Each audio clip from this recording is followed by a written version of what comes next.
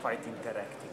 So the other lectures typically they made a kind of 10-minute break. Yeah. So you can decide. See, looking at their face. Okay.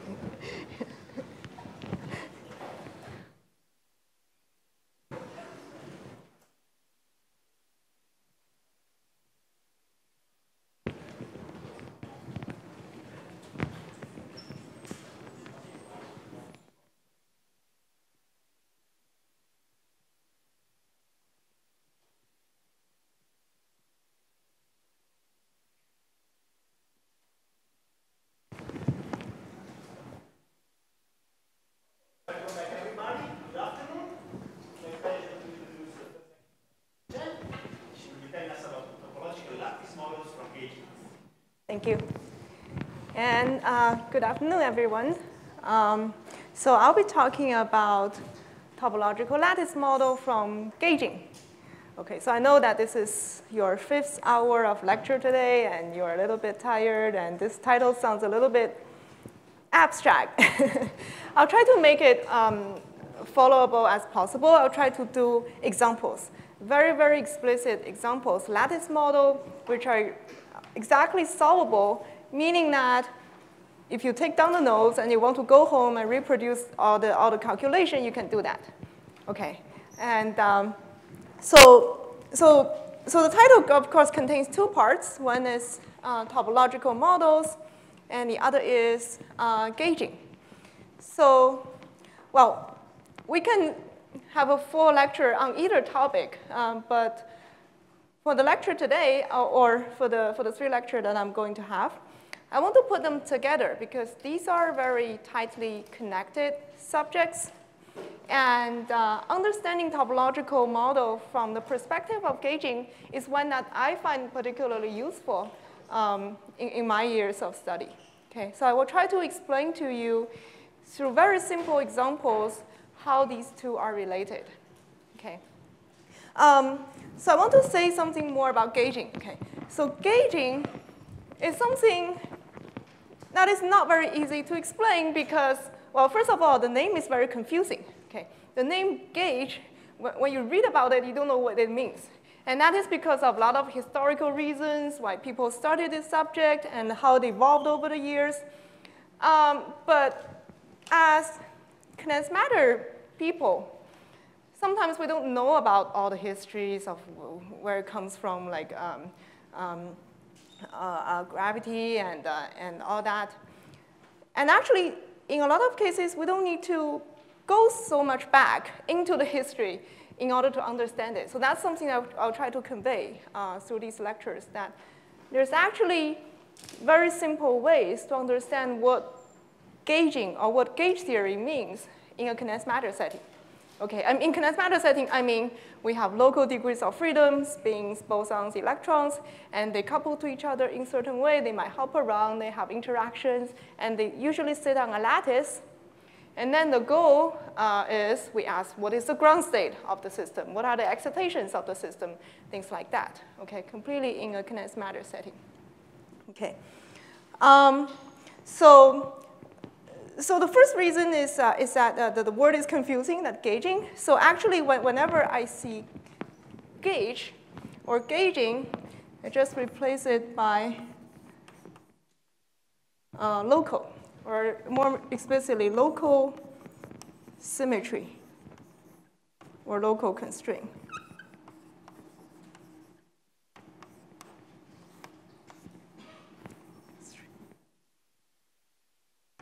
Okay, so that is something I find very useful. Now, whenever I see the word gauge or gauging, I just, in my mind, I replace it by local symmetry. Okay, and then you will see that that's exactly what we're talking about. We'll be talking about lattice model with local symmetry. And somehow that, the fact that the model has local symmetry can give rise to a lot of exotic phenomena as condensed matter faces. Okay. So the second reason that gauging is not a very easy subject is because the way that it's usually taught, well, the way I first tried to learn about it is in a quantum field theory class, and the teacher started writing down Lagrangian and started writing down fermions coupled to the gauge field, and the gauge field transform in certain way, the fermion transform in certain way, and there's Lorentz invariance, and there's covariant derivative. all of that. Okay, so very soon into the lecture, the teacher was writing down like G nu and, and a lot of indices, upper indices, lower indices. So I will not do that. Okay, I'll try to keep things very, very simple and even very naive to the extent that we can do exactly solver models and try to explain what a gauge theory is. Okay, so for those of you who already know a little bit or already know too much about the gauge theory, my version might look different or it might look too naive. And I will comment upon how the version I'm talking about is related to the usual version that people talk about. Okay, things like quantum QED, that kind of thing. Okay, but that will be further back into the lecture because I want to just start from very, very simple examples and show you what do we mean by gauge theory and why that's something that's non-trivial. Okay, okay. So the first example that I'm going to talk about without explaining why I want to talk about it is the model called toric code. Okay, how many of you have heard about toric code? Oh wow, good. Okay, and that's great because I'm going to go over it. Well, for the other half who hasn't seen toric code, I'll still go over it in every detail, and we will review all the properties of toric code and try to see how to reinterpret it or how to interpret it in terms of a gauge theory. Okay, and then see how toric code can emerge by gauging something, by taking another model and apply the procedure called gauging and then reproduce toric code. Okay, so we'll see if we can get through that today. Okay, so the first part is toric code and Z2 gauge theory. Z2 gauge theory.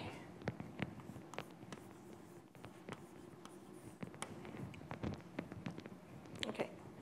Toric code is a very popular model. It is taught in condensed matter classes. It is taught in quantum information classes because it's exactly solvable, so everyone can play around with it. And it encodes some very, very non-trivial properties. Okay. So usually, the simplest version of toric code that I like to talk about is one that sits on a two-dimensional square lattice. Okay. So on this two-dimensional regular square lattice, we have 1 qubit, or 1 spin 1/2 degree of freedom on every edge. Okay. So all the edges contain a qubit. I'm just drawing a few of them. Okay. So with a qubit, of course, I'll label it as tau. I'll label the qubit as tau. And as a qubit, of course, it has two-dimensional Pauli operators, tau x and tau z. Okay, so these are the operators that act on the spin. So, of course, tau x and tau z, and the combination gives you tau y. All right, so this is a Hilbert space. And the Hamiltonian is a sum of terms. And some of the terms are centered around a vertex, V, while the other terms are centered around the plaquette, which we call P. Okay? So the Hamiltonian contains a bunch of terms. It's a sum over the kinds of terms that are centered around vertex, which I will call AV. And for the second type of term, they're centered around plaquettes, and I'll call them BP. Okay. Oh, sorry, I forgot to say that whenever you think I'm not making sense or you have any question, please just raise it to me. Okay, I want to make sure that everyone's following. Okay, so the Hamiltonian contains the AV terms, the vertex terms, and plaquette terms, and this is the vertex term. The vertex term involves 4 qubits that's around the vertex. Okay? And it's a tensor product of tau z operators around the vertex. Tau z, tau z, tau z, tau z. And that's it. Okay? So we do a tensor product of 4 tau z, and that's our AV term. And secondly, we have these BP term, and this BP term is around the plaquette. And it's a tensor product of tau x term around the plaquette.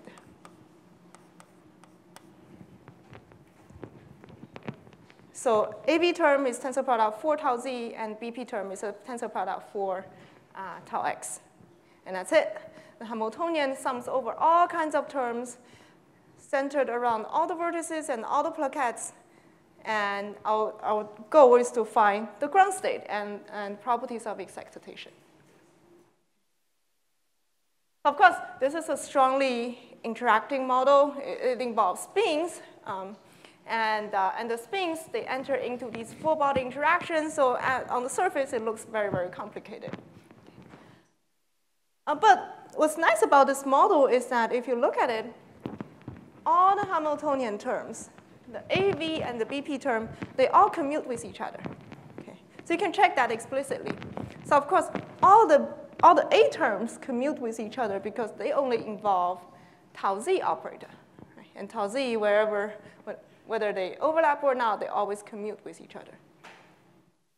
And similarly, all the B terms commute with each other because it involves only the tau x operator, and tau x operator always commute with each other. The only tricky part, the only thing that we need to check explicitly is whether the A term commute with B term. Okay? So if we have an A term here and a B term here, and they don't overlap, then we don't have to worry about it because the spin operators, when they don't overlap, they always commute. The only thing that's tricky is if we have a vertex here and a plaquette here, right?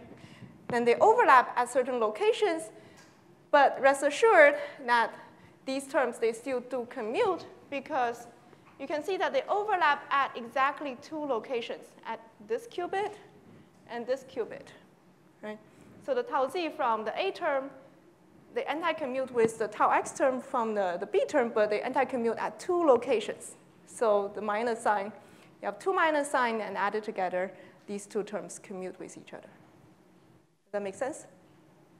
Yeah? Okay. Okay.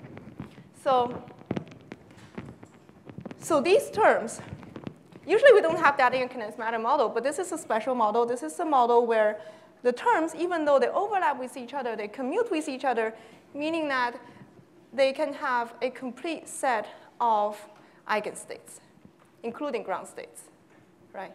Whenever operators commute, they can have a complete set of common eigenstates. So that means if we want to look for the ground state, we just look for the ground state of each of the Hamiltonian terms. We can individually minimize energy for each of the term, and if we successfully minimize energy for all of the terms, we get the ground state of the Hamiltonian. Okay. So this is the nice thing about exactly solvable Hamiltonian, that all the Hamiltonian terms commute, and we can start looking for the lowest energy states by just looking at the local energy requirement without going for the global energy. Okay, so we can try to see how do we minimize energy for the A term and how do we minimize energy for the B term, right? And in the end, what we want is a ground state which minimizes energy for the A term and minimizes energy for the B term altogether. Okay. Well, the A term is a tensor product of 4 sigma z. And as a Pauli operator, what kind of eigenvalue does it have? What kind of eigenvalue does the A term have? Yes? Plus minus 1, yes, because it squares into 1. It squares into identity. So the only possible eigenvalues are plus minus 1. Okay? And same for the B term. The B term is a tensor product of tau x. And as a Pauli operator, it can only have eigenvalue plus minus 1. And because I have chosen to put a minus sign in front of all these terms, so the minimal energy state is the eigenstate with eigenvalue 1 for all the A operator and eigenvalue 1 for all the B operator. Right? That is something we're looking for. We're looking for a state that has eigenvalue 1 for all of these operators. Okay? Okay, we can try to see what that means. For example, if we want to have a wave function which has eigenvalue 1 for the A operator, that actually has a very nice physical interpretation. The A operator is in terms of these tau z operators, right? And the tau z, it has two eigenstates. Tau z is equal to 1 on the 0 state, and tau z is equal to -1 on the 1 state. This is the two states of the spin 1/2. Okay. And to have a picture of what the ground state looks like, we're going to assign some physical meaning to this 0 and 1 state, or to the tau z equal 1 and the -1 state. Okay. We're going to say that if the spin is in the state 0, then the particular edge is not occupied by a string. While on the other hand, if the spin is in the state 1, then it is occupied by a string. Okay. You can imagine that in the state 1, there's a color string. Let me find another color. So let's say we have blue color. So if it's in a state 1, then we have a blue color running along the edge. While if we're in the state 0, then there's no string running along the edge. Okay. This corresponds to no string. This corresponds to string. And this is very intuitive because the qubits, they live on the edges. So it's very straightforward to interpret the two different states of the qubit as the edge being occupied or not being occupied by a string. Of course, this is just another way to say that there are two states of the qubit. But then it gives a very nice interpretation of what this A term in the Hamiltonian wants. Okay. So the A term is a tensor product of all the tau z operators. And remember that if we want to look for the ground state, we want the A term to be 1. Right. We want the A term to have an eigenvalue 1. But the A term involves a bunch of tau z's, which means that we can only have an even number of tau z in this term to be -1. Right? We can have all of them to be 1. We can have all of them but 2 to be 1, and the other 2 to be -1. That's fine. Or we can have all 4 of them be -1. That's also OK. Right? So in order to satisfy the A term, the allowed configurations are like this. We can have a configuration where everything is not occupied. We can have a configuration where 2 of the strings are occupied in blue. Or we can have the string going in different directions. We can have them go right through the vertex. Or we can even have the configuration where all 4 edges are occupied by the string. Right? And of course, there are rotationally symmetric configurations of these ones. I'm not drawing them all. But all of these kinds of configurations at a vertex are allowed by the AV term.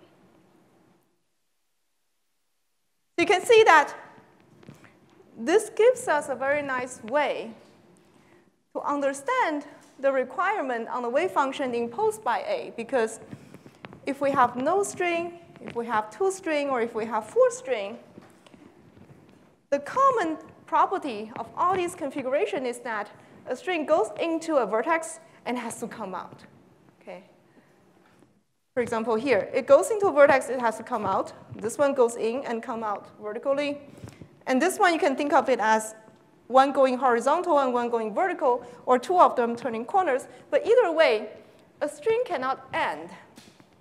If we want to satisfy all the A terms, then at every vertex, the string cannot end. The string must go on. And the way for a string to go on is to form loops. Right? For example, we can have configurations like this. We can have small loops going around a plaquette. This kind of configuration satisfies all the A terms. Or we can have bigger loops. We can have bigger loops that covers more area.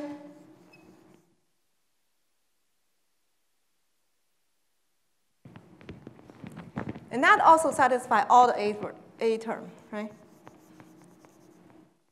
Because the string never ends and forms a loop. Or we can have even more complicated shape of loops. They twist around and wiggles. But in the end, as long as everything forms a loop, then we satisfy the A term. So we can have small loop, big loop, or multiple loops, but that's OK. As long as we have loops, we're fine with the A term. Okay. So the A term is saying that I want loops. So any kind of loop is fine, but I only want loops. Okay. I don't want the strings to end anywhere. If the strings end anywhere, that's bad. That costs extra energy for the A terms. Okay. OK. So that's what the A term says. Yes? And in case of overlapping of loops, what's going on? Right. So you can imagine that we have one loop like this and another loop like that. And that's fine. Yeah, they just cross each other. Oh, if they share a bound, if they, like one loop like this and a small loop like that, if they share a bound, this bound gets removed, right? Yeah. So because so to go from no string to string, you flip the spin. But if you flip it again, you go back to no string.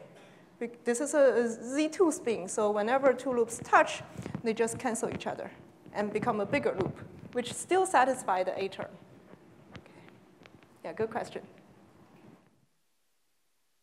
Okay, so all these configurations are allowed, and they play a role in the ground-state wave function. Okay. All right, so next thing, we want to look at what the B term is doing, right?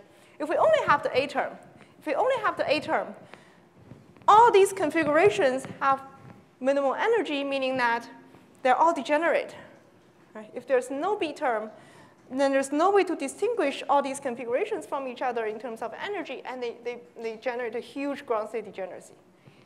And the huge ground-state degeneracy will be removed once we add the B term. Okay. So now we can see what the B term does. The B term is a tensor product of 4 tau x around the plaquette, right? And if we apply the B term, what does it do? If we apply a B term to somewhere where there's no string, what does it do?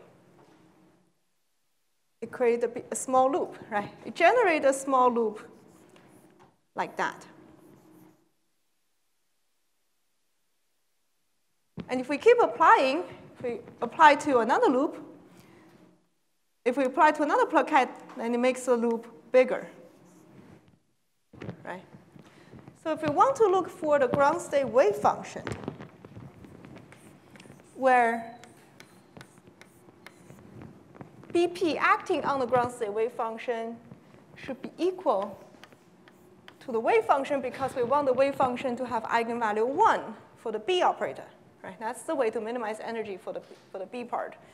We want it to be an eigenstate of B with eigenvalue 1. So we want to look for a wave function that satisfies this condition.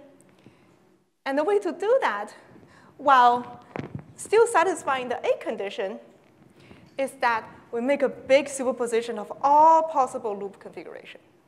Okay, so let me try to draw the picture. So a ground state wave function, if I want to draw the picture for it, let's say this is a 2-dimensional system. We can have a configuration where there's no string. All the spins are in the state 0, right? And then we can have a state where there's small loops, like that. And we can have a term where there's a small loop somewhere else. And we can have terms where there's a small loop, well, or there's a bigger loop, like that.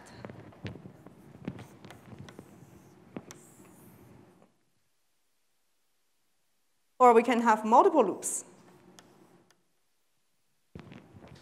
And so on and so forth. And we have to make a superposition of all the loop configurations altogether, right?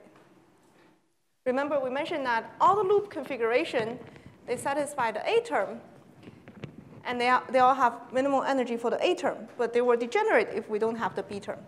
Now with the B term split the degeneracy, but the B term map one loop configuration to another by flipping some plaquettes and generating a loop or moving a loop or enlarge a loop, but it doesn't break the loop configuration.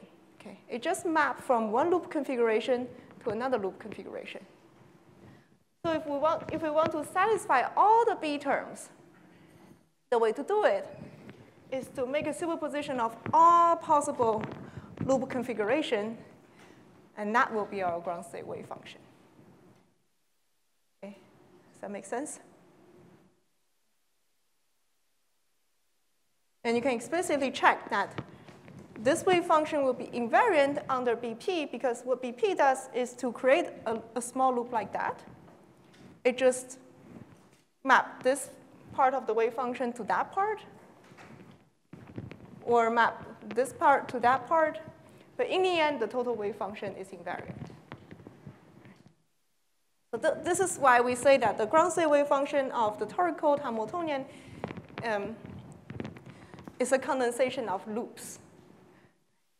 So pictorial, it's very easy to imagine what is going on. But of course, this is a highly non-trivial wave function. Usually, we don't think about wave function this way. We think about spins polarized in certain directions. But this is a highly entangled ground state wave function, although in terms of this loop configuration, it's easy to picture what is happening in the wave function. Okay, is that clear? So it's a superposition, and it's an equal weight superposition of all the loop configurations. We don't have any phase factor or any weight in front of the configurations. All the weights are equal. Sorry, of course, I didn't put in the normalization of the wave function. It should be properly normalized, but I'll just ignore it here. All right. OK, so this is the wave function. But this is not all about wave function. If we imagine the situation on a more topological manifold, the story can actually become different. That is, if we imagine the system to be living on a torus,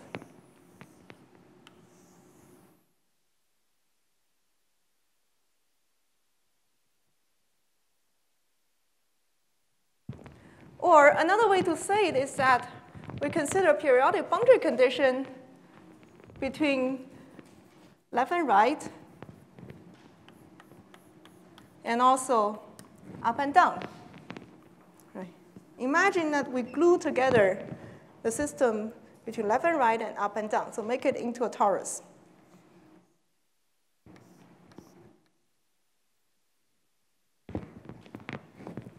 If we make it into a torus, that is, we're connecting left and right and up and down, there are actually configurations in the Hilbert space that also satisfy all the A term and all the B term, but doesn't look like this at all.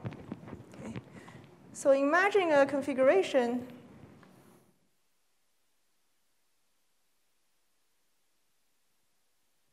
where we just have one loop going across horizontally. So this is periodic boundary condition, so nothing is broken, even though it looks like it's broken, but actually it's connected back to this side. So everything is still closed loop. So it still satisfies the A term, yes.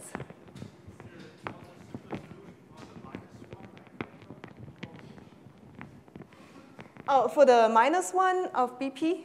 Yes, so you just change the sign structure here. For example, if you want this plaquette term to have an eigenvalue BP, then you just change plus sign to minus sign. And all the corresponding pairs, you make them having opposite signs, then BP will have eigenvalue -1.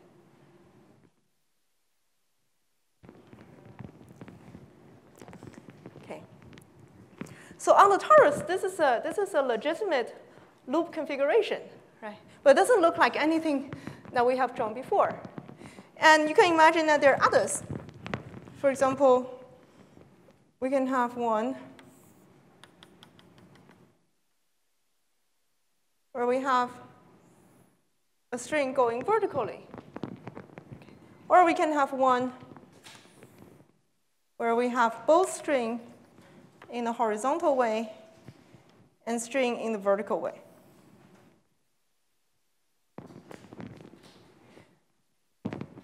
These kind of configurations, they're still loop configurations, but we cannot start from the configuration where we have nothing, flip a little plaquette, and generate that. Right? If we flip little plaquette, we can only generate the loop. That's what we call contractible. It's like a bubble, and we can shrink it back to nothing. But these kind of loops, it's a non-trivial loop on the torus, and you can move it. You can move it up and down. You can move it up and down, but there's no way to shrink it back to nothing, which means it cannot be generated by applying the BP operator on any particular loop configuration.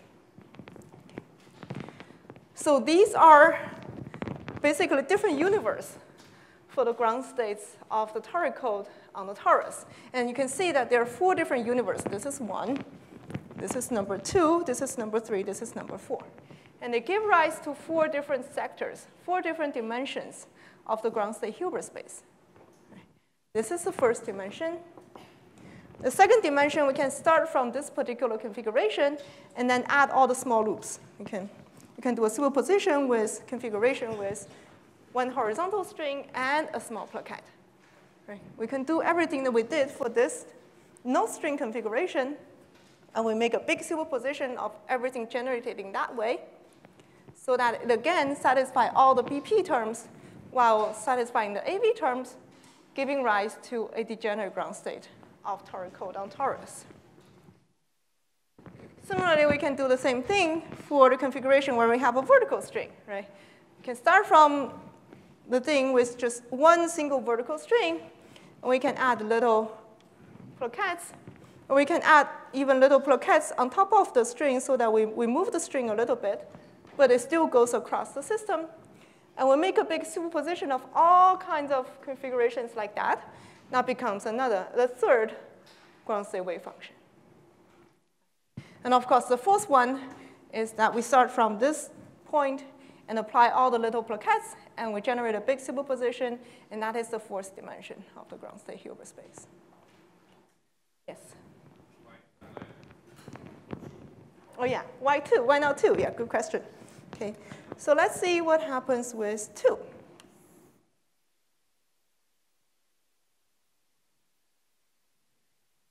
If we have 2,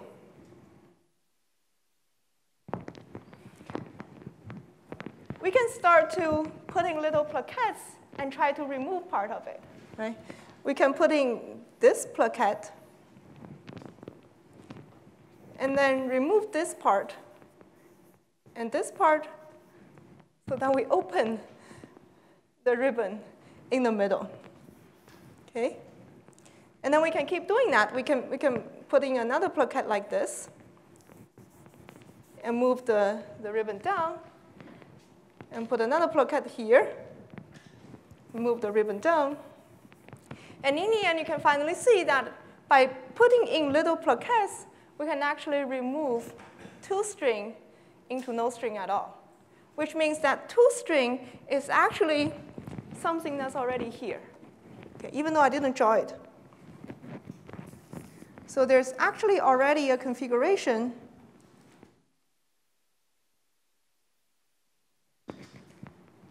starting from the no string configuration that we can generate the 2 string configuration. And this one can actually be generated by just applying BP plaquettes 1 by 1, just along the strip.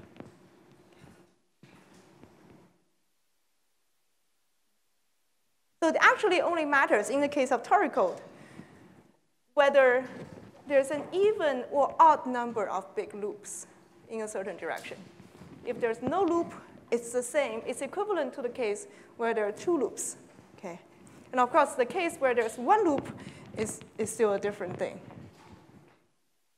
Yes? What about kind of diagonal Okay, diagonal one is more like this. So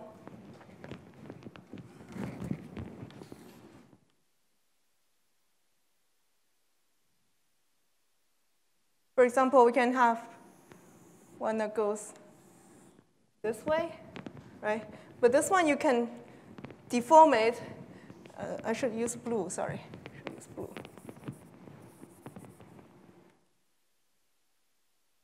We can move it around and deform it such that, such that it just becomes this. Okay, they're equivalent to each other.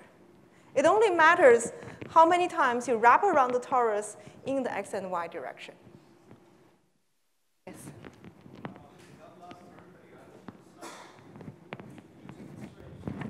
Sorry, I can't hear you. Yeah, in the last part, the last diagram.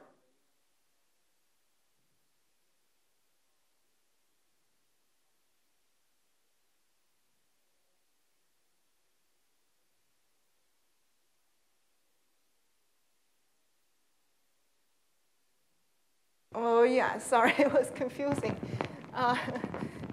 When I drew this diagrams first, I was talking about open boundary conditions, but then I move on to talk about periodic boundary condition. I'm putting this extra term, which is confusing, sorry. What I meant is that all the previous configurations I drew still applies to periodic boundary conditions. So you can imagine that putting all these configurations on periodic boundary condition and then add this extra one. Yeah, sorry. So this is periodic boundary condition.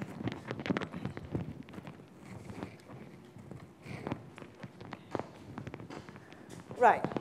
So toric code on a torus has ground state degeneracy 4.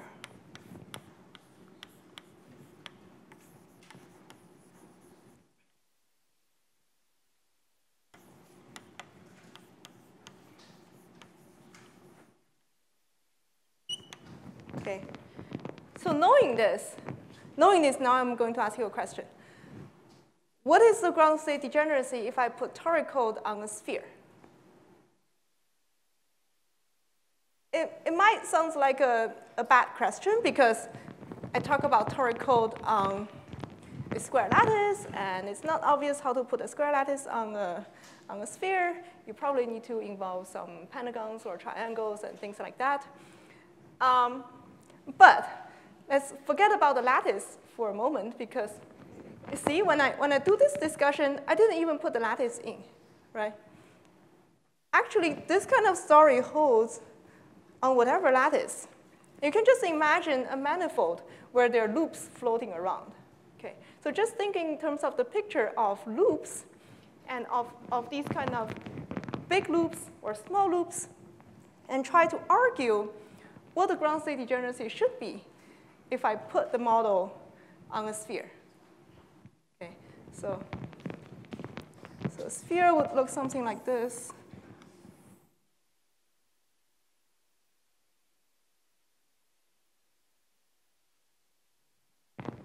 And what do you think the answer is? 1, yes, because there are no big loops on a sphere, right? I can draw whatever loop like this, and it can shrink to a point. Even if I take the equator, an equator can shrink to either the south pole or the north pole. So a sphere doesn't have a non-trivial, non-contractible loop, meaning that if we put toric code on a sphere, the ground state degeneracy is just 1. Yeah. So you all got it. Non-degenerate. And actually, this kind of thinking applies to all kinds of manifolds, yes? I understand now why you have at least 4-fold. Okay. Why we don't have more? Right, okay, good. Good question. So, well, for this kind of Hamiltonian, it's actually easy to argue why we exactly have 4. Okay. So the way to do it is to think about how these terms, they put constraint on the Hilbert space. Okay. So originally, we start from a bunch of qubits. right? And each qubit has a two-dimensional Hilbert space. And we have 2 spins per unit cell, so that's 4-dimensional Hilbert space per unit cell. Right? So the dimension of the Hilbert space is 2 to the n of, 4 to the n of vertices. Now let me do it over there.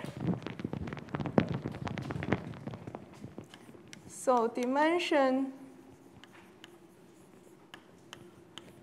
of total Hilbert space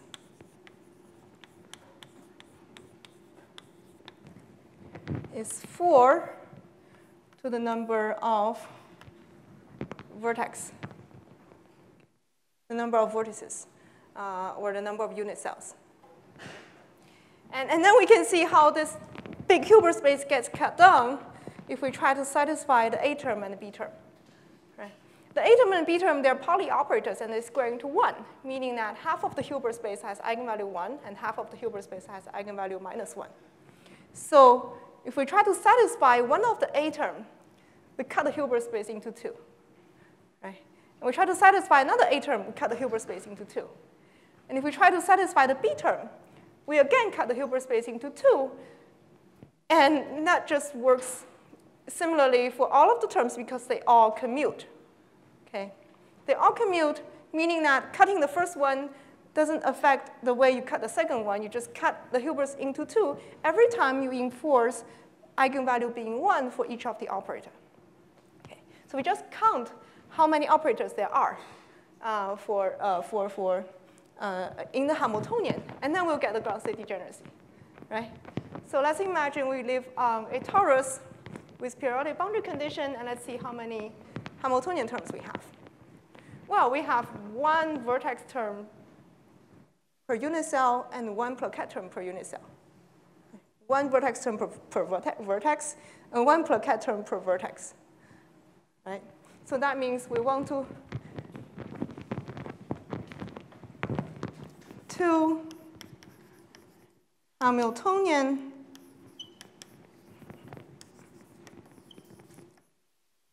terms per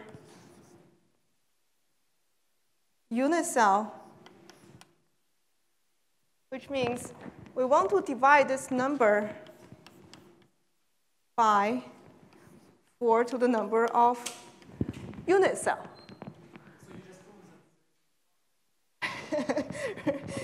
Okay, not quite, right?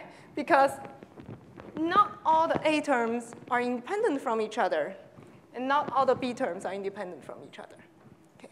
There are certain global constraints among them such that after cutting a certain number of times, the final 1A or final 1B is already fixed by all the previous ones, and you don't just have the freedom to cut anymore. Okay. And we can look for the constraint.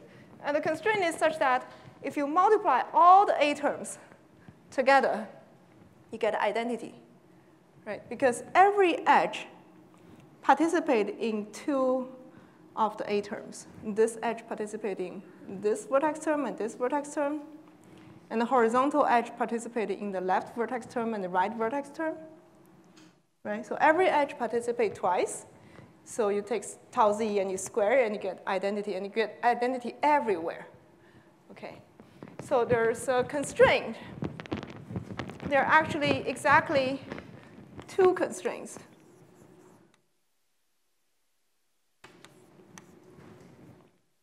That the product of all the AV terms is identity, and the product of all the BP terms is identity, which is saying that we divided by too much, right? We actually should divide this Hamiltonian constraint by a factor of 4. So now this is very simple algebra, and you see that this is exactly equal to 4. So we have a 4-dimensional degenerate Hilbert space in the ground state. Okay, this is a great question. Thank you. And actually, I'm going to follow your question, because this is not the end. we found that there's a fourfold ground state degeneracy, right? But how do you know that this is some degeneracy that we want to care about? And when I say whether we want to care about it, I mean whether this is a ground state degeneracy that's stable to local perturbation. Because in condensed matter systems are very dirty. There are lots of things that can happen that can deviate from the exact models like this. And in general, we should allow the possibility of having all kinds of local perturbations to the Hamiltonian. So the question now becomes, now we do have fourfold ground state degeneracy, but what if we add some extra terms, like tau z, tau x, whatever, to the Hamiltonian, making it ugly, not exactly solvable, but what if that can allow us to remove the ground state degeneracy, right? And actually, of course, this is not the case, because otherwise I won't be talking about this model here. The ground state degeneracy for torical, this fourfold ground state degeneracy, is stable to all local perturbations. And the way to see that is to realize how can we map between different ground states. Okay. And that actually can show us that in order to map from one ground state to another, we need to do something global and very, very long range, and which becomes something that's not possible to do just by doing local perturbations. Okay. And you can immediately see what's going on if you want to map from one ground state to the other. You need to draw a big loop, right? If you want to map from this one to this one, you need to draw an uncontractable loop in the horizontal direction. If you want to map from this one to this one, you need to draw a loop in the vertical direction. Okay. And that is something that's global that you need to do consistently along the loop to make sure that it does close up into a loop. And this is something that local perturbation simply cannot do. Okay. And local perturbation cannot even tell whether there's a big loop in the horizontal direction or in the vertical direction. So more formally, we can write down what is called a logical operator.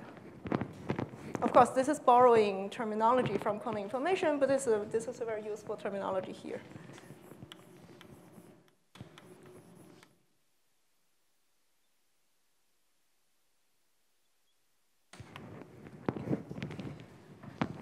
So a logical operator is one that allows us to map between different ground states.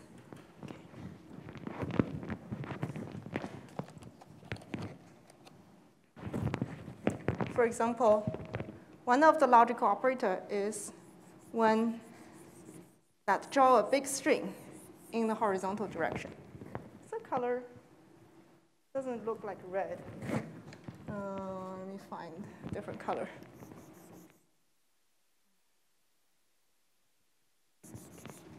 So what we do is to apply tau x operator all along the string, right? We apply tau x operator all along the string, we'll be able to map between this wave function and this wave function. And another logical operator is when we do it vertically. You apply a tau x operator along a vertical string and draw a vertical loop. And that gives us a second one. And the fact that these operations are very big, they have to cover the whole loop, tells us that the ground state degeneracy is stable to local perturbations. All right. Good. So this is how much we want to know about the ground state wave function of toric code. Okay. So it's a superposition of all possible loop configurations and their degeneracy. If you have big loops on the manifold, if you are living on a torus, or if you are living on even more complicated manifold with non-trivial genius, then you will have ground state degeneracy. And you can map between the ground states by drawing big loops, by drawing big circles on the manifold. Okay? All right. Now we want to talk about excitations. The ground state is boring. It's just there. And at 0 temperature, we have some degeneracy, but that's not the most exciting thing. The most exciting thing is the low energy excitations of the system.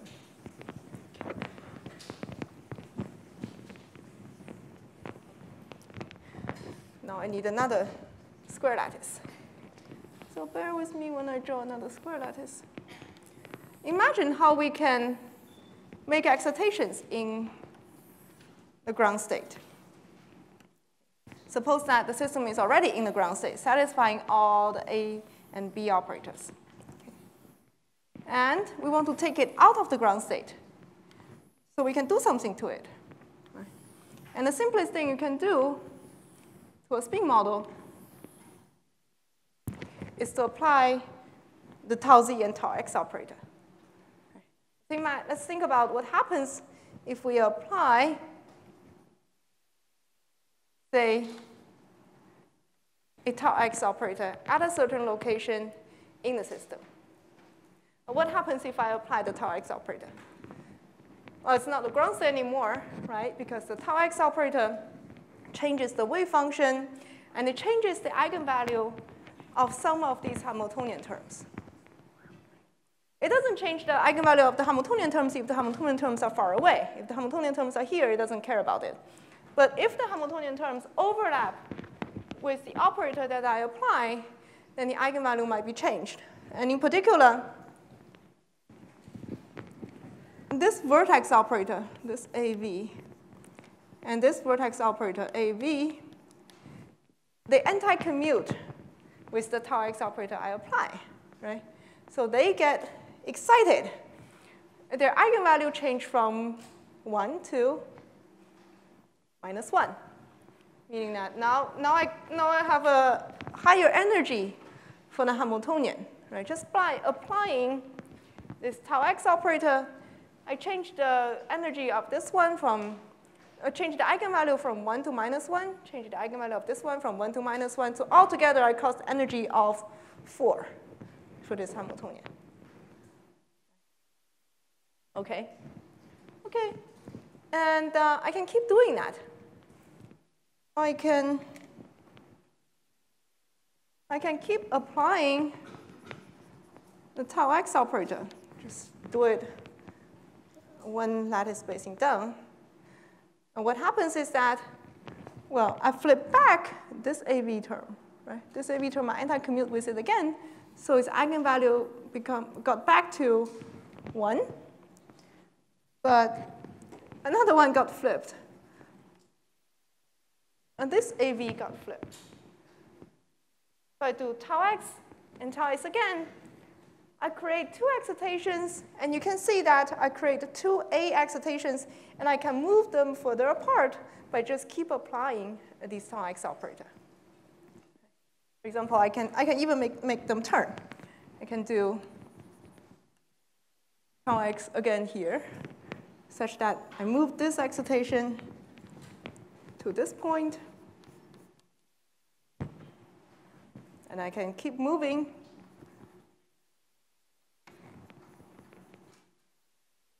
move it to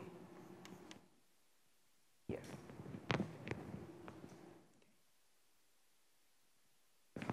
So if I start from a point, create 2 excitations, and keep moving them, and what happens if I close it up into a circle? If I apply tau x in a full circle, what happens? Anyone?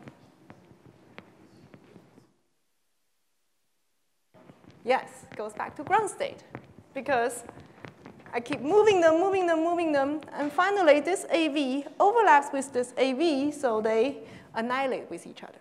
Okay. So this AV, this excitation of AV is actually what we call a fractional excitation. We create them in pairs, and once we create them in pairs, we can move one of them anywhere, we can move the other anywhere, and finally, if we bring them back, the 2 annihilate with each other, and we go back to the ground state.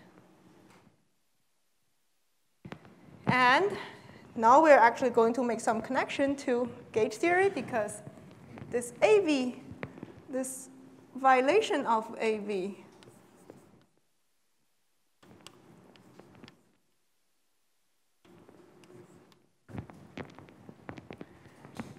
is something that I'm going to call a charge excitation.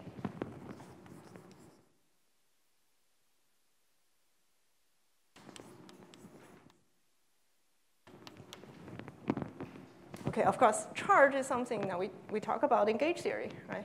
We have electromagnetism, and we have charge. So here, of course, I'm just introducing the terminology in a very brute force way, but I'm going to show you later why this is a legitimate way to call it, why we think of it as charge, why it is actually related to the actual charge, the electromagnetic charge that we usually talk about. All right. Good. So this is one. So applying a tau x string is one way to make fractional excitation. In particular, it's the charge excitation we're making. Yes? So if you apply tau x, does that change the sum of Right. So the question is, if I apply tau x, does it affect BP? Yeah. It doesn't because it commutes with BP, right? So it commutes with BP. So all right. So let me just write a few lines. So we start from ground state, and we apply tau x somewhere. And you can ask, what happens to BP? Right? And because they commute, so this is just tau x BP psi, which is tau x psi, meaning that the wave function after the application of tau x is still an eigenstate of BP with eigenvalue 1. On the other hand, if we ask the question of the AV, which overlaps with the tau x, and because they anti-commute, so there's a minus sign coming out, which means that the wave function after the application of tau x is an eigenvalue minus 1 eigenstate of AV, meaning that the AV is excited. Okay. Sorry? Yes, good question. That's the second step. Now we're going to play with tau z, right? It should be the other side of the story. So let's apply tau z.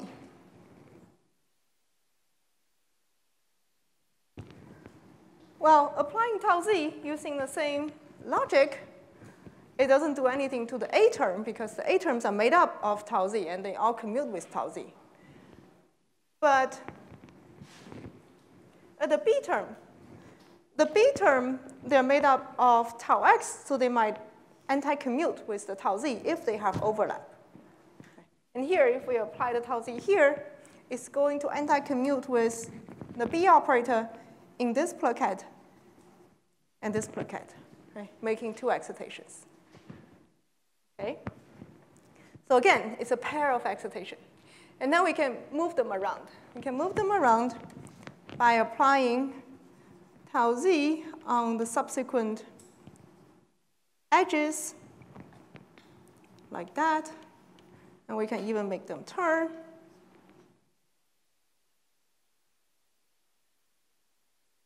Such that we can move the two excitation apart. Okay? And very similar to the tau x case, we create a pair of excitation, move them around, and finally we can bring them back. If we apply the operation to a full circle, we annihilate the two excitations, so we go back to the ground state. So we'll call the violation of BP. We'll give it the name of flux excitation. And we'll see later why this is a good way of calling it.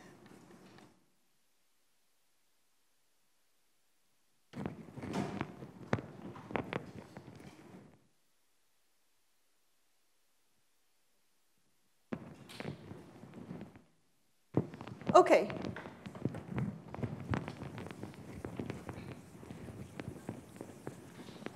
So the charge and flux excitation are the two basic type of excitations of toric code.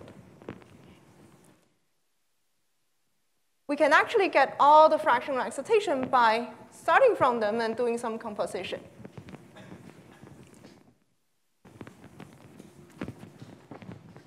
Let's give them some notations. Let's call this charge excitation, it's denoted by E.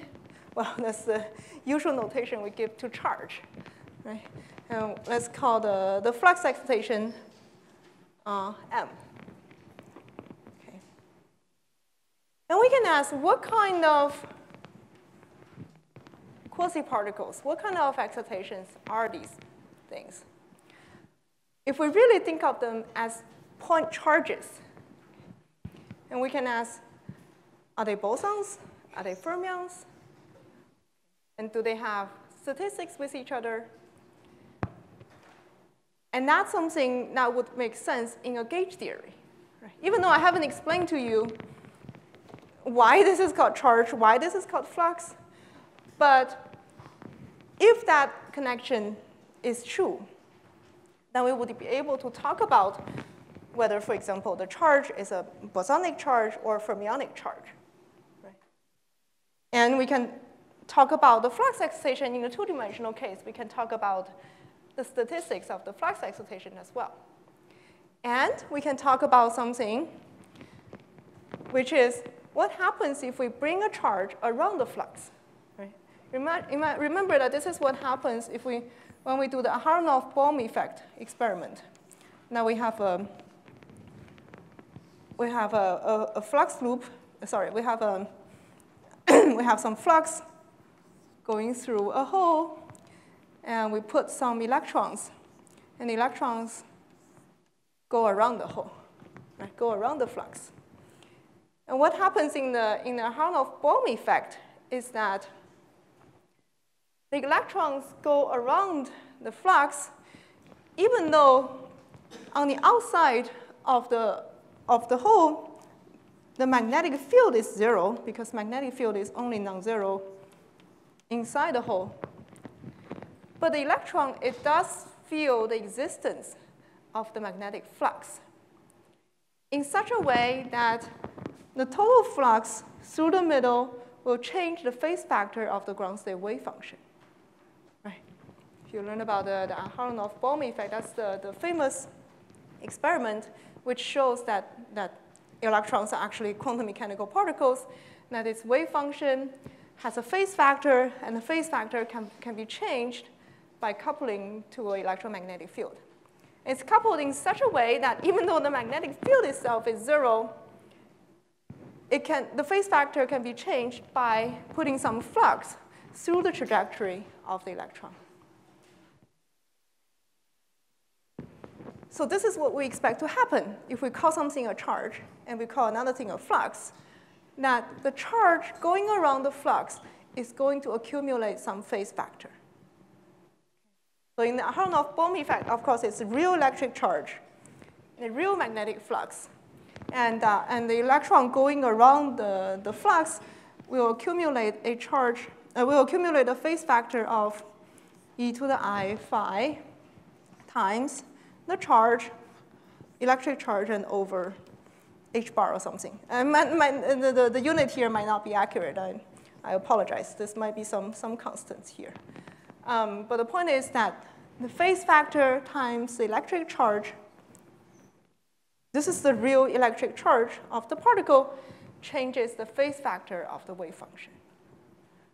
And that is exactly what we expect to happen here, that we have some pseudo charge, and we have some pseudo flux. We give them the name, and we expect that they have certain pseudo statistics, pseudo phase factor induced when one of them goes around the other.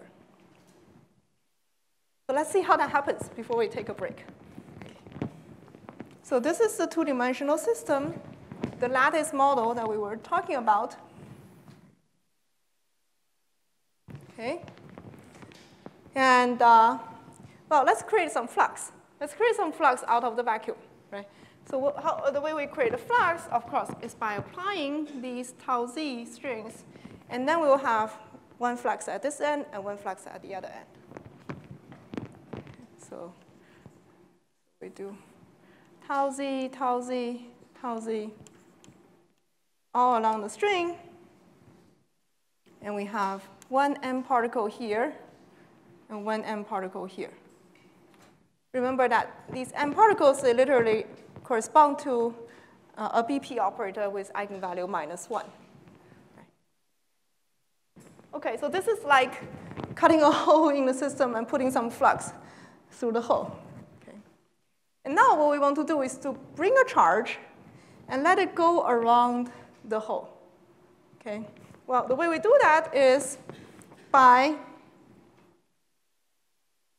stretching out some tau x string. Right? And with this tau x string, we're creating two charges at the end. And we want to bring one around the flux and finally annihilate them. Okay. And when I draw this circle, what I mean is that I literally apply this tau x string all along the circle. Okay. And the thing we want to compare is between the case where there is a flux with the case where there is not a flux. Okay. We want to see how existence of this string changes what happens when we bring a charge around this particular point. Well, the only thing that can happen is when they intersect. Right? So imagine that, let's zoom in to this point where there's a cross at this point. This is part of the square lattice that we draw over there. Okay? So at this point, what happens is that when we created the M particle, what we did is we applied a tau z operator on this particular qubit. Right? And then when we bring the E charge around, we applied another tau x operator at this location. Okay. And now there's a difference. If we first generate the flux, bring the charge around, compared to the case where we bring the charge around and then generate the flux, that corresponds to a commutation between these two operators. What is the commutation relation between the two operators, between the two strings? How do they commute with each other? They anti-commute, just because that they overlap at this particular location, and one of them acts with tau x and the other acts with tau z. Right? So the different order of doing things, whether we create the flux first, bring the charge around, or bring the charge around and then create the flux, that differs by a -1. And that is exactly the Aharonov-Bohm effect in this particular case. Okay. And of course, in this case, the flux cannot be arbitrary value. It is only -1 corresponding to e to the I. Okay, so that's why we usually call this flux a pi flux. You have learned about superconductivity. That's the same pi flux we're talking about. Okay. Okay, so this is the Aharonov-Bohm effect. This is the mutual statistics between the charge excitation and the flux excitation. There's also something called the self-statistics, which is concerned about whether the charge and the flux are bosons or fermions or some other kind of anyons. That can also be found, and that can be found in a way that I will not explain too much, but just tell you how we can find it. The way to find the self-statistics is, again, on the ground state. We want to use the string to do something, and the way we use the string to do something is to draw a figure of 8. We draw a figure of 8, either with the tau x string and tau z string, and see how that changes the ground state. And the answer is that it does not. And you can simply do the computation yourself. You can do a figure of 8 tau x string or tau z string, but because all the operators are just tau x and tau z, so they have no commutation with itself. So if we do this exercise with either the E excitation or the M excitation, we're going to find that this is exactly equal to the ground state itself, meaning that the topological spin of the E particle and the M particle are just 1, so they are bosons. Okay. So I hope you can. These are the two conclusions that we reach by just looking at the lattice model, studies excitation and the string operator, how they commute with each other, how they commute with itself. And these are the two conclusions I want you to keep in mind. And later, we're going to see how it actually is related to the idea of gauging. Okay. One is that the E particle going around the M particle has a phase factor of -1, or correspondingly, the Hahn-Bohm phase factor is pi. And the other one is that the charge and the flux, they're both bosons. Okay. Okay. So I guess we can take a 10-minute break and come back, and then I'll show you how this can be understood in terms of starting from a much, much simpler model and then gauge it into this gauge theory of toric code. Okay.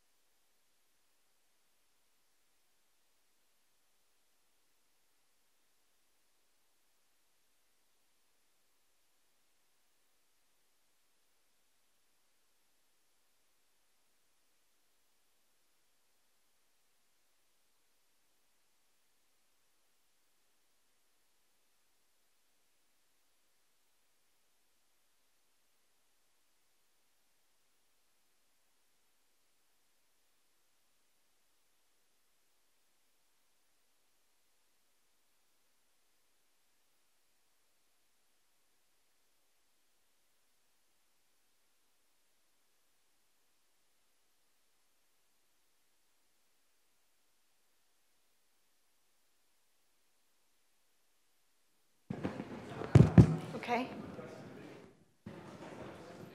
All right, welcome back. Okay, I got several very good questions during the break, so I just want to address them with all of you together. I think they're very important points before we move on. So one of the questions is why the fact that we map from one ground state to the other using this big string operator implies that local perturbation cannot remove the degeneracy. Okay, so that's a very good question. And the reason is that, let's say we have one ground state, which is, let's say, energy. Let's shift the energy to 0. Okay, let's just shift the energy to 0. Or some energy, just energy minimum. And we have another ground state, which is also at energy minimum. And we know that in order to map from one ground state to the other, the thing we need to do is to apply a string of tau x, right? And we need to apply a number of tau x that's as large as the system size in one direction, okay? And this is 1, okay? So you can ask, well, what happens if we just add the term of tau x to the Hamiltonian? We can take the original Hamiltonian, which is exactly solvable. Now we add to it with some small coefficient, epsilon.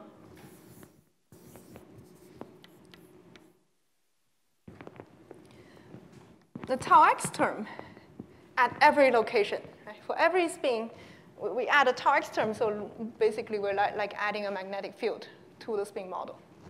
Okay, of course, but this is a small magnetic field. Okay. And you can ask, what happens to the degenerate ground space if we add this perturbation? But once we add this perturbation, the Hamiltonian is not exactly solvable anymore because this tau x term, it doesn't commute with the AV term. Right? The AV term involves a bunch of tau z, so they don't commute, so we cannot solve it exactly. But we can argue about things using perturbation theory. Right? And this is degenerate perturbation because these states, they are degenerate. And the way degenerate theory, perturbation theory goes is that we can try to map from one ground state to the other using the term in the perturbation. Okay. For example, we can put one tau x in between psi1 and psi2 and try to see how it gives correction to the ground state energy. Right? And it doesn't because a single tau x cannot connect psi1 to psi2, so this term is actually 0. Right? And similarly, if you put 2 tau x, it's still 0 because there's no way you can connect psi1 to psi2 unless you put all the tau x along the string together and use it to do the perturbation theory. So there is indeed some correction to the energy, but that term comes in the form of the product of all the tau x between psi1 and psi2 along the string. Right? So there are L of them. But remember that each of the tau x term comes with a coefficient of epsilon in the perturbed Hamiltonian, so there's a factor of epsilon to the L's power. So the whole thing goes as epsilon to the L's power. Okay. So there is indeed some changing energy. There's a tunneling between the ground states that's induced by the perturbation to the Hamiltonian, but it's only on the order of epsilon to the L's power, meaning that if we have a very, very big system, if we take the thermodynamic limit, then the energy splitting is exponentially small, which we can safely ignore. But if we don't have a very large system, if we only have a small system, then the energy difference can be big, right? Then we can actually split the degeneracy. That's what happens if you have finite size effect in your numerics. You might not actually see the fourfold ground state degeneracy. You might actually only see, well, energy splitting between all the ground states. Only if you take the thermodynamic limit, make your system size big, do you see that the four states become closer and closer in energy and finally become degenerate. But their approach should be very fast because we're guaranteed that the energy splitting should get small in an exponential way. Okay, so that is the good news. Okay. Of course, for numerics, still might be hard to see the degeneracy. Okay, the second question is, it's regarding the self-statistics and the figure of 8 that I drew here, so I want to say a bit more about that because I did it in a very quick way. Okay, so I claim, of course I can't explain very clearly, but the way we want to look for the self-statistics of these excitations is by drawing the string operator in a figure of 8 and then see how it changes the ground state wave function. Okay. For example, if we want to do it for the E particle, what we can do is to draw a string operator like that, and it goes around and around in a figure of 8 and crossing itself at this point, and then finally fuse back, right? And you can do homework and see that if we just do tau x along the figure of 8, it doesn't change the ground state wave function. On the other hand, if we do for the M excitation, that is, if we do it on these kind of edges with tau z operator,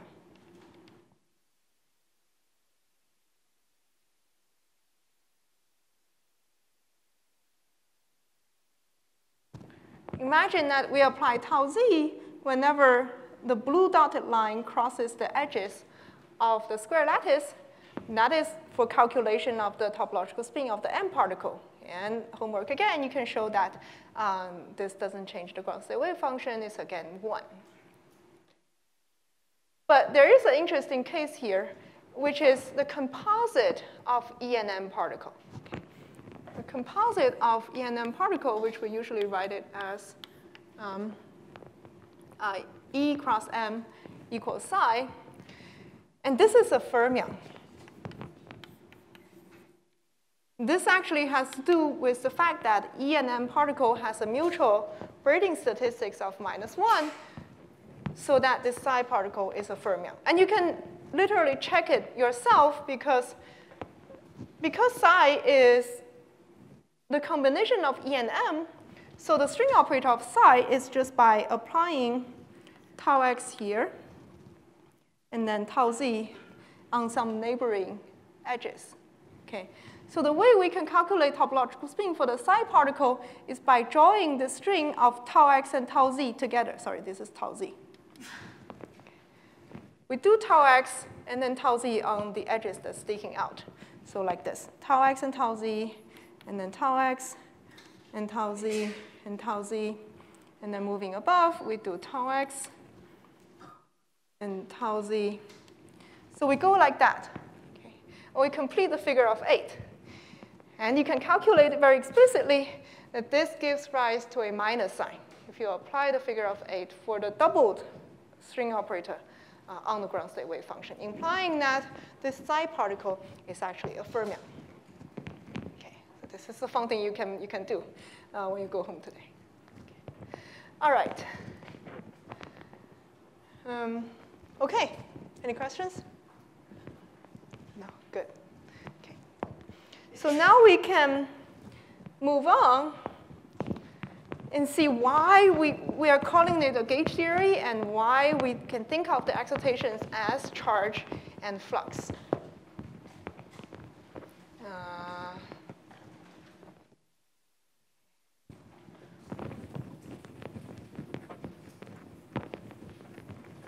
Okay. We're going to actually retreat back to a very, very simple model, the model that you learned in the first day of a condensed matter class, which is called the transverse field Ising model.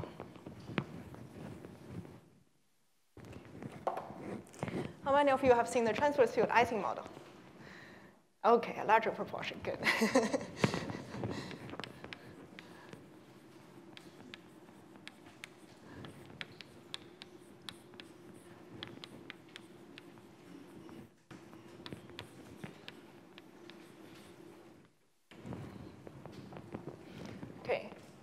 again, I'm going to do the transverse field Ising model on the square lattice, just to match the discussion we had on toric code. Imagine that we have a square lattice, and we have Ising spin sitting in the middle of each plaquette.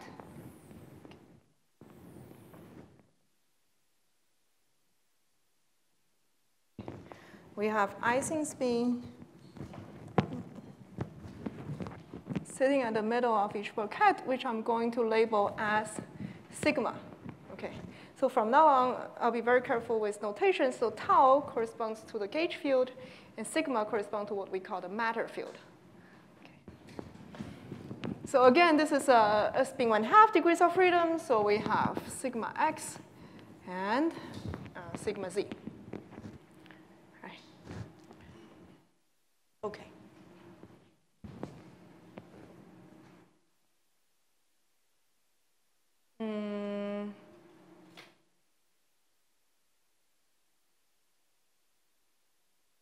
Sorry. Sorry, I think it's better if I put the sigma spin at the vertices. Sorry about that. Let me put the sigma spin at the vertices. Okay, it's the same thing, it's just I'm shifting things around. But I put the sigma spins at the vertices, and we have sigma x and sigma z.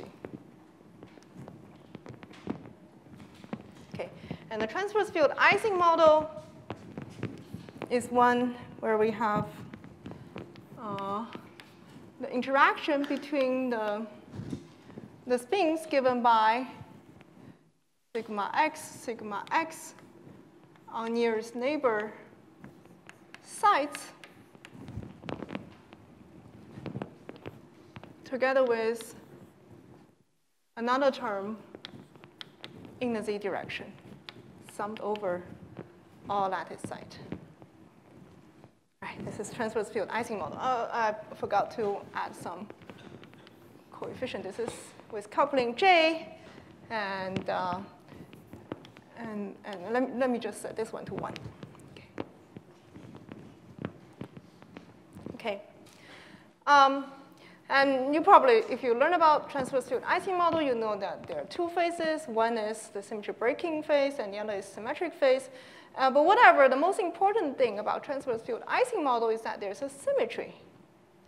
And that symmetry is a global symmetry. Right? And the symmetry is simply implemented by a unitary operation of the tensor product of all the sigma z operators. Right? You can see that this transverse field, this transverse field is symmetric under the symmetry, and also this Ising coupling term is symmetric under the symmetry, because even though sigma x anti-commute with the symmetry, we always have two of them. So it's a symmetric term. Okay. And we all know that there are two phases. When J is much smaller than 1, then this transverse field dominates, so we have a symmetric phase.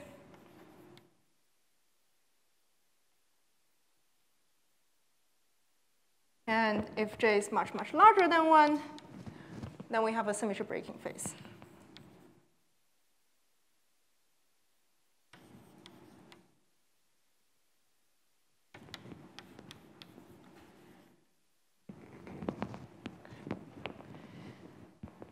So the symmetric phase, in the simplest case, you can imagine where J is just equal to 0. Right? If J is equal to 0, we only have transverse field, and then the eigenstates is simply all the spins polarized in the z direction.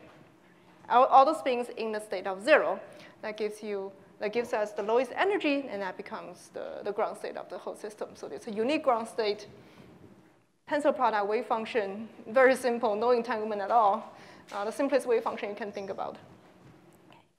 In the case of J much larger than 1, there actually, or we just set J to infinity and ignore the transverse field term, then there are actually two ground states. One is all the spins in the plus direction or all the spins in the minus direction, right? In the positive or negative sigma x direction. So of course, all the spins wants to point in the same direction to minimize energy here, but they can point either in the plus x direction or minus x direction. So each of these ground states violate the symmetry. That's why we call it a symmetry breaking phase. So I suppose this is a story that you're more or less familiar with. Yeah. OK, so what's the relation between this very simple model and the Topological model we were talking about? That is, we're actually going to take the transverse field Ising model and do something called couple to gauge field. Couple the transverse field Ising model to Z2 gauge field.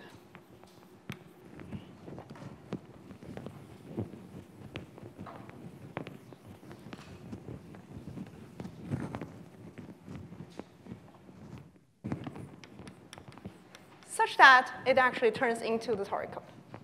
Okay. So here the word gauge appear, and as I said at the beginning of the class, that whenever you see gauge, you replace it in your mind by the word local. Okay.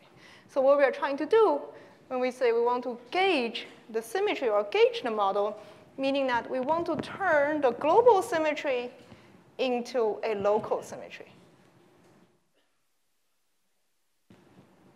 Of course, right now, this is a global symmetry.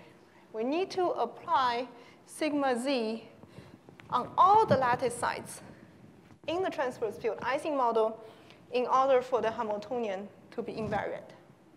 If we only apply it to a point, like here, if we only apply sigma z at this particular point, then some of the term is not going to be invariant, right? And those kind of terms involve the coupling term here, the coupling term here, the coupling term here, and the coupling term here in terms of sigma x and sigma x. All these four terms are going to get a minus sign if we only apply symmetry locally at sigma z. Okay. So without doing anything special, this model, this transverse field model is not locally symmetric. It has a global symmetry, but doesn't have a local symmetry. And what we want to do is to promote the global symmetry into a local symmetry. And it turns out that something magical happens once we do that. And the thing we do, of course, we want to do something highly non-trivial in order to achieve that purpose.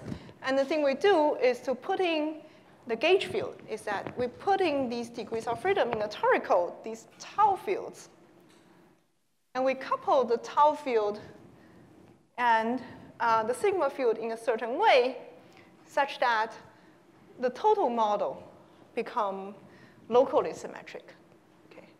That is, we're actually going to have symmetry acting locally, acting near each lattice site, and the whole model is symmetric under each of the local symmetry transformation. Okay, so let's see how that goes. So what we're going to do is to put the tau degrees of freedom on all the edges, connecting nearest neighbor sigma spins, right? Just at the usual location where we did for the Topological model. I'm not sure if the color is clear. So the green dots are for the matter field, and the white dots are for the gauge field. But the matter field lives at lattice site, and the gauge field lives on the edges. Thank you. Okay, good. That's helpful. Yeah. This one's good. Okay. Yeah, thanks.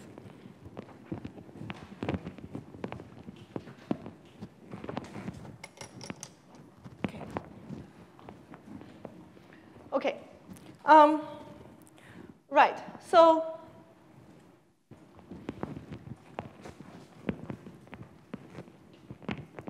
okay.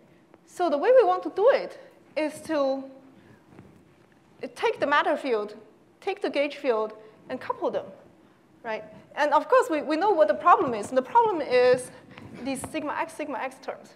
These sigma x terms, they're not locally symmetric, so we want to modify them. And we can modify them by inserting some tau operator, such that on the local symmetry, the sigmas transform, and the tau also transform, and altogether, their transformation cancel. Okay. So let me show you how that goes. Okay. So let's define what the local symmetry looks like.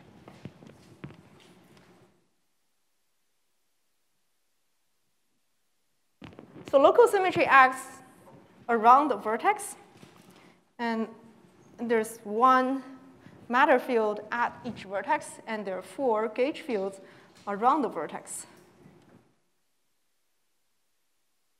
And we'll define the local symmetry operation as sigma z, which is originally how the symmetry wants to act on the matter field, and then tau z. Tau z on all the gauge field around it. You can see this is like putting the matter field at the center of the AV terms, right? Putting them together. Of course, now we have made it a local symmetry. This is still a Z2 local symmetry, meaning that it squares into identity, right? So if we started from a global symmetry that squares into identity, we want to still keep that property when we promote it into a local symmetry. So the local symmetry still squares into identity. Okay. The weird thing about this local symmetry is that each gauge field transforms under 2 local symmetry, right? Each gauge field transforms under local symmetry at around this vertex and around that vertex. But that's what gauge fields do.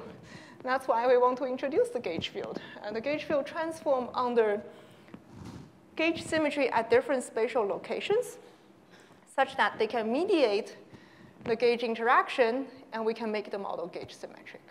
Okay. Without doing that, we cannot, in general, make a model gauge symmetric or locally symmetric.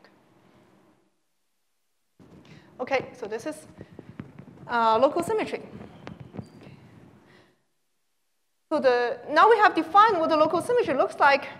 Our next step is to make the model locally symmetric, right? Okay, we just take the model, and we want to write down all the terms in a locally symmetric way. What do we have to do about this term in order to make it locally symmetric? Do we have to do anything? No, it's already locally symmetric, right? It commutes with all the local symmetry actions, so we just keep it. We do nothing, and that term, we just copy them into the gauge model.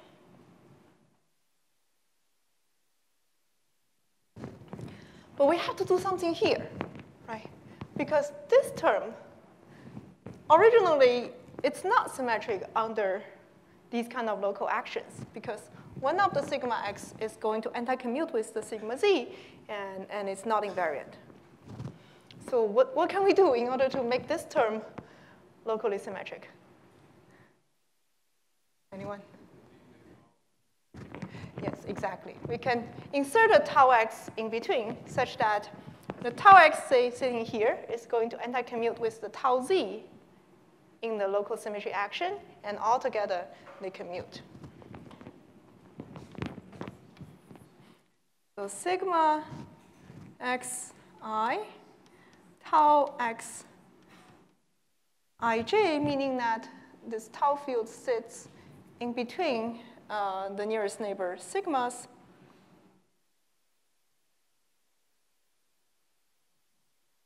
And like that. Okay, and we sum over the ij terms.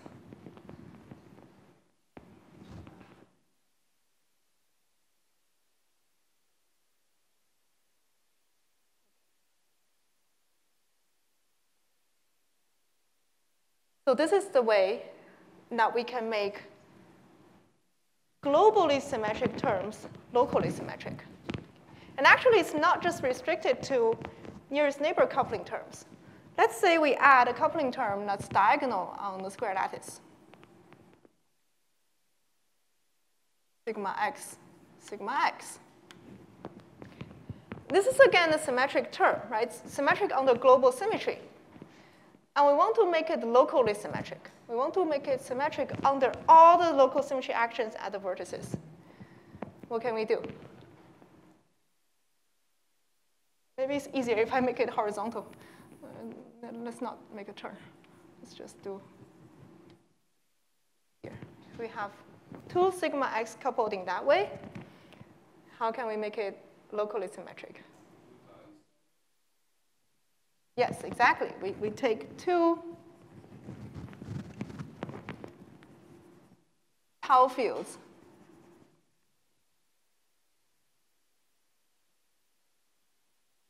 In the middle. Okay? And you can check that it's locally symmetric under symmetry at this vertex, and at this vertex, right? Under all of the local symmetry actions. So the claim is that when you introduce a gauge field like that and define your local symmetry like this, any global symmetric terms, any term that's symmetric under the original global symmetry can be made locally symmetric by coupling into them some of the gauge field along the way. Okay, I cannot prove that. Well, I can more or less prove that because these longer distance coupling terms, they can be obtained by composing nearest neighbor coupling terms. You just have sigma x, tensor sigma x, and the middle one cancel and becomes a longer term coupling term. So if we can make the local ones locally symmetric, then we can make a longer distance one locally symmetric as well. Yes?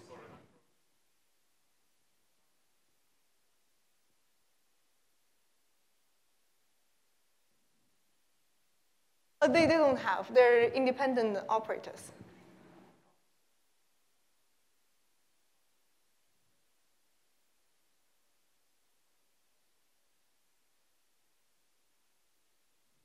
Sorry, I didn't get your question. Mm-hmm. Mm-hmm.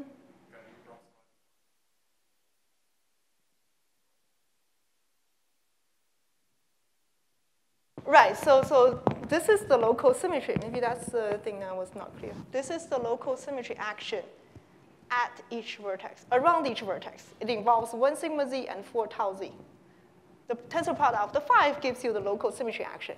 So you can check that if you only have this term, it's not going to commute with all of these kind of local symmetries. Only if you make it into sigma x, tau x, sigma x, does it commute with everything. Yes? Well, the tau eta means a line. That means you don't need to have the unique way.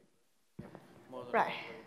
OK, so the question is, for example, if we have sigma x coupled diagonally, we can choose different paths to put the tau, right? We can put tau along this path, or we can put tau along this path. That's a good question. I cannot address it now, but later we can see that this is actually equivalent if enforce the zero flux condition. This is something I'm going to come to, I don't know, in 5 minutes, hopefully. But that's a great point. OK, so the claim is that as long as we have a globally symmetric Hamiltonian, by putting in these gauge field, we can make them locally symmetric on the local symmetry action that looks like this. Yes?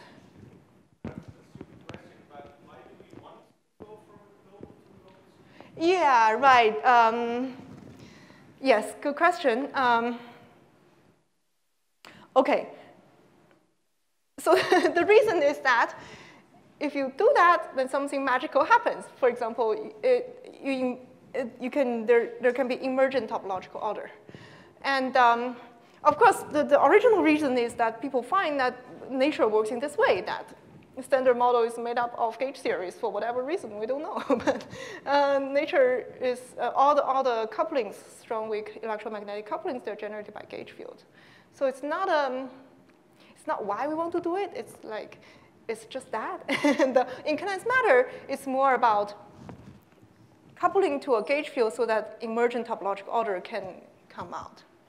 And this actually becomes a very useful way to identify what is the order in the symmetric model itself. For example, if we are in a symmetric phase or in a symmetry breaking phase and you gauge it, you're actually going to get different result, which is something I'm going to talk about tomorrow. I don't think I'll have time today, but we can very explicitly see that starting from different phases under global symmetry, we end up with different gauge theory phases.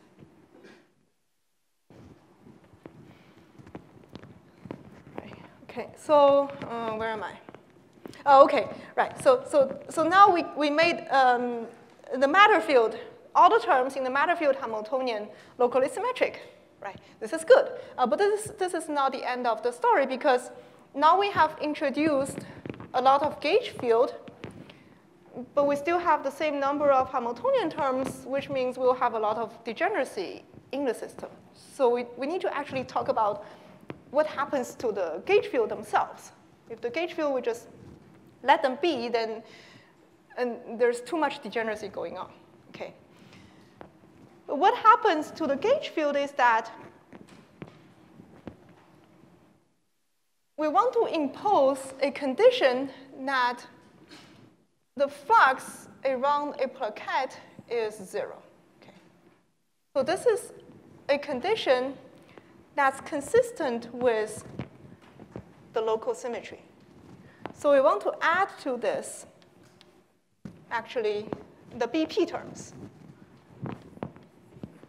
And the BP terms here is pure gauge term. Okay. So it's a tensor product of 4 tau x around the plaquette. And we're going to interpret that as the 0 flux condition.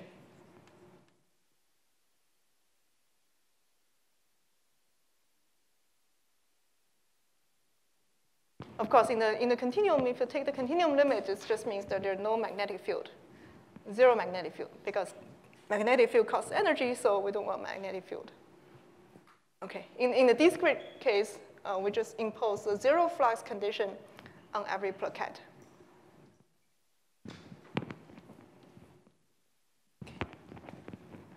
And that's it. This is our gauged Hamiltonian. Gauged. This is the original one. This is the gauge one. Okay. The gauge one involves all the original terms made locally symmetric and also the flux term. Okay. Sorry? Sorry. Oh, yeah, sorry. Thank you. Now, that's a good point, because that's something I'm going to use. So there's a J here, right?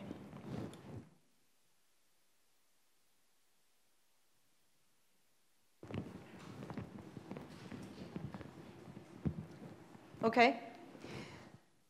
And now is the moment of truth. We're going to see that why taking this transverse field Ising model, couple it to the gauge field into a gauge version of the model is related to the toric code. Okay. Yes?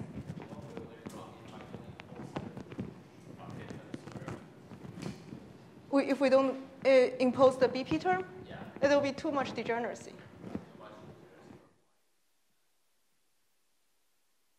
So these degeneracy, they can be removed by local terms like BP. So if you have a lot of degeneracy that's removable by local perturbation, it's generally bad. Yeah. So we want to put in something that removes the degeneracy in the gauge field, but also retain the local symmetry. And BP turns out to be the simplest term that does that. Okay. Yes?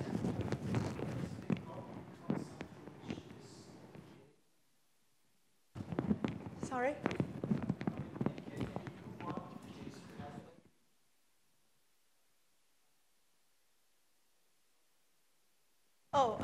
Yeah, right. So this is a Z2 symmetry, so it's a Z2 charge, so it's either 0 or 1. There's no integer labeled charge. It's either even or odd. If it's odd, then it's coupled. If it's even, it's not coupled. Yeah, that's just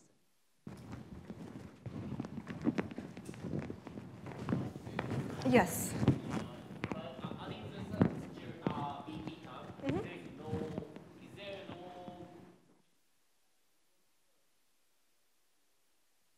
We're going to see.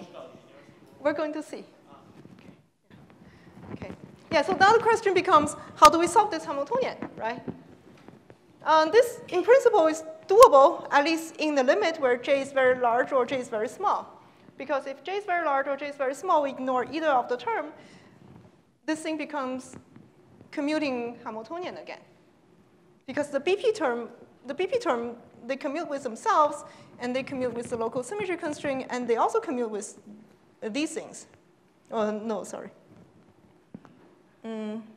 Oh, yes, the BP term also commute with any of these gauged terms that come from the original Hamiltonian.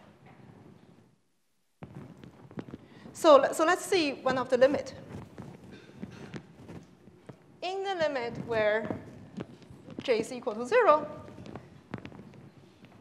when j is equal to 0, well, the original Hamiltonian is very simple, right? The original Hamiltonian is just transverse field, so we know that the ground state doesn't break the symmetry. There's a unique ground state which is pointing, every spin pointing in the z direction. And let's see what happens to the gauge Hamiltonian if we set j equal to 0. So if we set j equal to 0, the gauge Hamiltonian involves the transverse field, and then also the BP term. Right. It still looks a bit complicated because there are all these gauge constraints. There's gauge field, there's matter field. Well, what if we can get rid of the matter field? And indeed, under this gauge constraint, a single sigma z is equivalent to the product of 4 tau z. Right? So we can just replace the sigma z by the product of tau z, which is actually the AV term that we had before. But of course, we have used the condition. Now we kept the local symmetry. We enforce the local symmetry such that we can integrate out the matter field in a sense. We get rid of the matter field so that we get a pure gauge theory with only the AV term and the BP term, which is exactly a toric code Hamiltonian.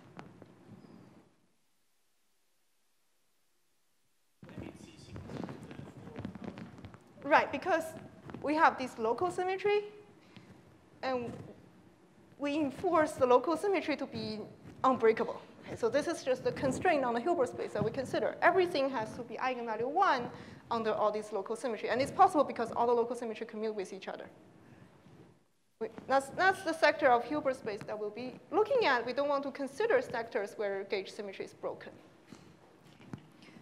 And then, in that case, then sigma z becomes equivalent to the product of tau z, and we can just do the replacement. Okay. So just as a conclusion, we see that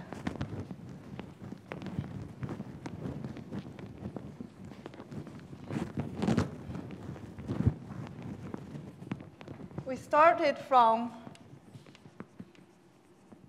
the symmetric phase of transverse field Ising model with global Z2 symmetry. And what we did is to gauge it, or more explicitly, we coupled to Z2 gauge field such that the model becomes locally symmetric.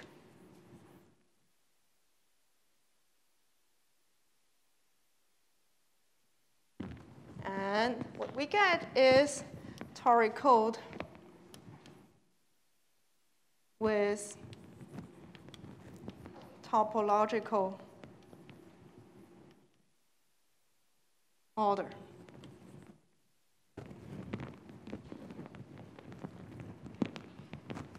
And one last thing I want to point out before we end the lecture today is why the charge is boson.